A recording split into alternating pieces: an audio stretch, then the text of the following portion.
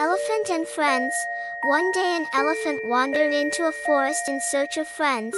He saw a monkey on a tree. "Will you be my friend?" asked the elephant.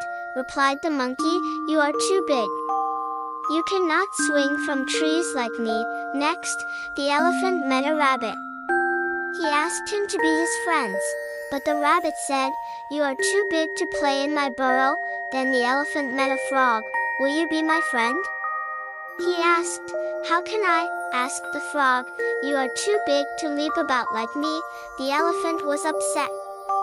He met a fox next. "Will you be my friend?" he asked the fox. The fox said, "Sorry, sir, you are too big."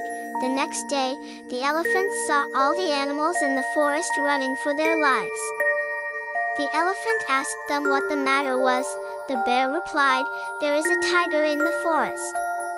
He's trying to gobble us all up." The animals all ran away to hide. The elephant wondered what he could do to solve everyone in the forest.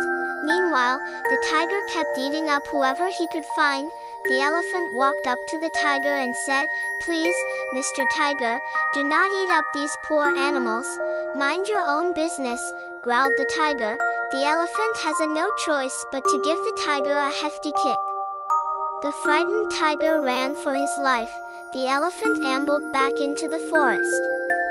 To announce the good news to everyone, all the animals thanked the elephant.